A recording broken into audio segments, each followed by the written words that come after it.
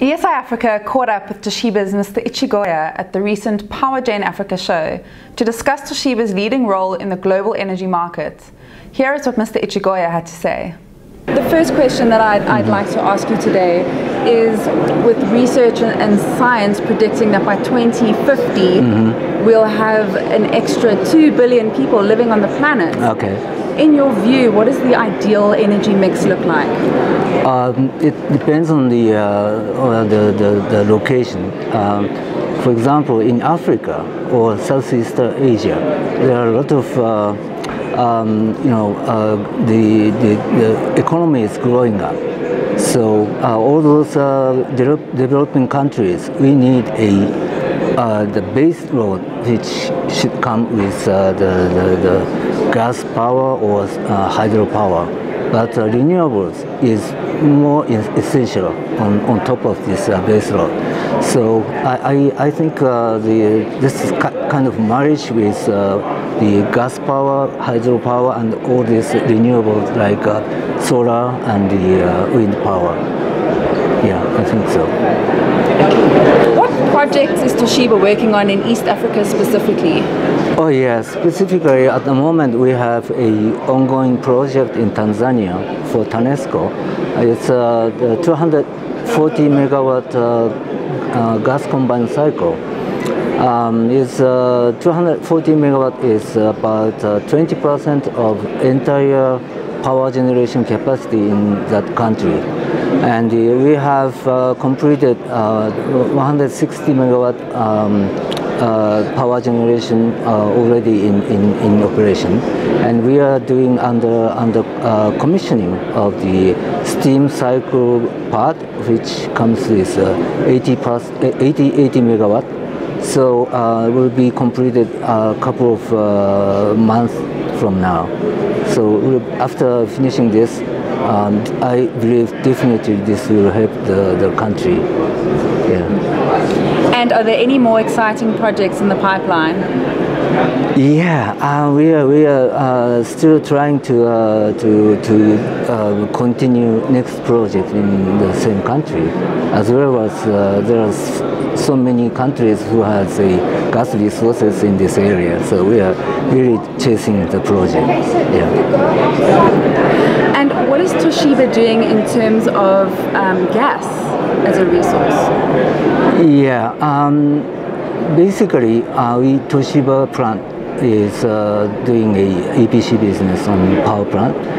We do the gas power plant EPC in this continent. Yeah. And globally, the EPC market is very competitive. Yes. What is Toshiba doing to remain in the leading position, and what components are you most concerned about? Yeah, good question.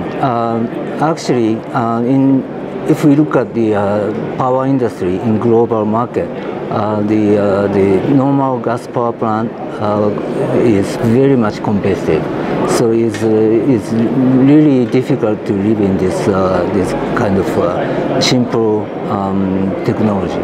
So what we are looking at is we have to create the stable energy, introducing this PV and the wind power, and putting together with the energy storage technology to create a stable power supply towards the consumers' demand. Yeah. And as renewable developments increase, what is the future for thermal power plants? I think to some percentage there should be some base load market on thermal. People tend to say there will be 100% renewable energy, but in some countries it could be done. But I think like Africa, Southeast Asia, developing countries, we should have a stable base load which comes from gas power plant. That's my opinion.